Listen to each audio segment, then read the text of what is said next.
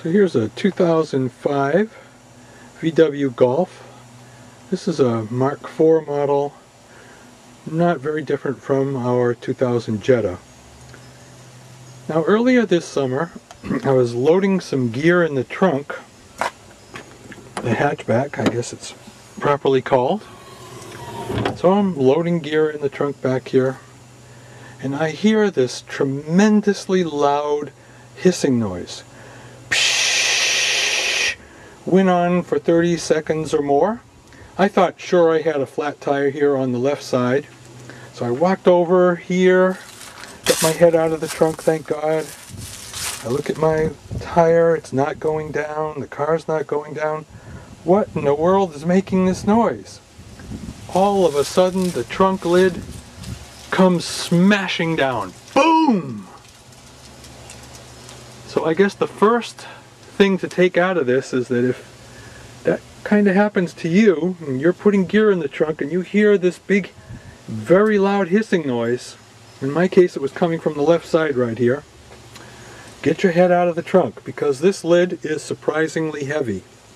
Okay, so what was the problem? Well, it was the strut that had been originally here. This strut failed. And of course at the time the question was, do we need one new strut or two new struts? So what about the one that had been here on the right? Was this also bad? Had it failed when the car was parked and no one was around to hear it? Had it failed on someone else who drove the car and didn't say anything?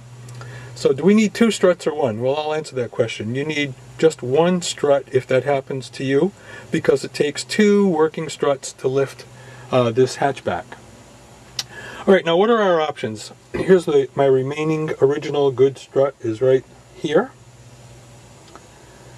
This is a good one. Our options are to buy a new OEM strut. At the time I didn't know if I needed two or one. They are outrageously expensive. And then I also found that there were two aftermarket struts. Two different kinds of aftermarket struts.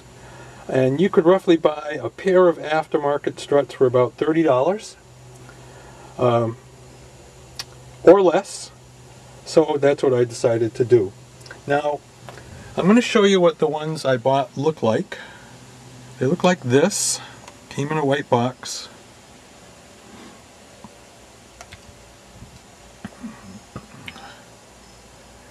I got two for a little over 30 bucks.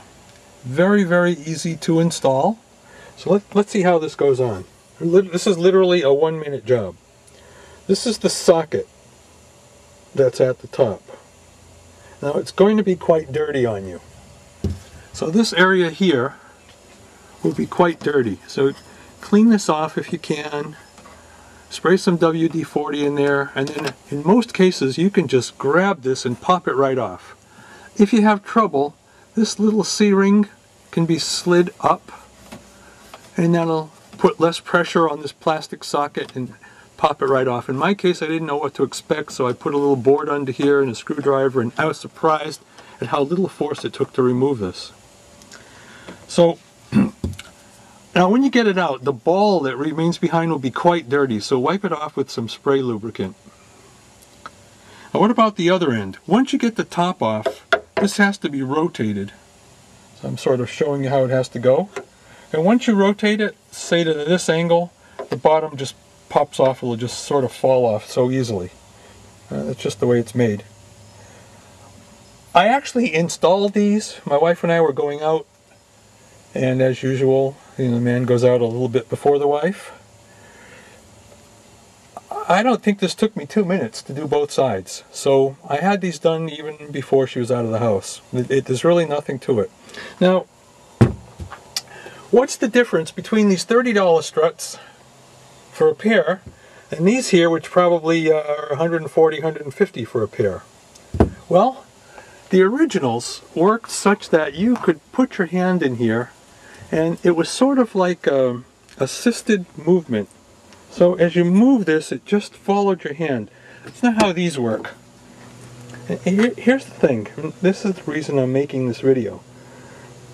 I'm easily coming up here, and now you reach a point where the originals never did that. The original was sort of assisted movement all the way up. So I'm curious as to what the other set of aftermarket shocks that look quite a bit different from these. They're a little thicker. I'm curious as to how those would work. Because if this ever happened to me again and I needed a pair of shocks, I might just try the others, because this movement, it's just, it works fine. I'm not complaining. It was very inexpensive. It just kind of, what would the word be? Cheap. Now, optionally, since you only needed one, you could have just bought one shock and made do with the good one. I saved this in case. Why didn't I leave one on there? Because they're different. They look different, and I just didn't think the car would look right with two different shocks. But it would have worked fine, and it did in fact work fine. Once I put this on, the original one on this side, it worked fine. So really, if you're in this position, you only need one shock, and it's really only going to take you a minute or two to do the entire job. Let's make sure you have some spray lube and a rag to clean the ball joints, and really it's nothing. Now, how do you hold the trunk lid up while you're working on it? I just got a stick, and I put the stick in this hole.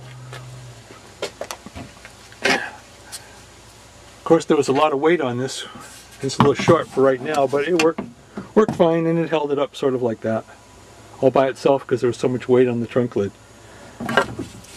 Well, so if you're facing the same problem as I was, I hope you find this little video informative, and don't hesitate to try this job yourself, because there's really nothing to it. Thanks for watching.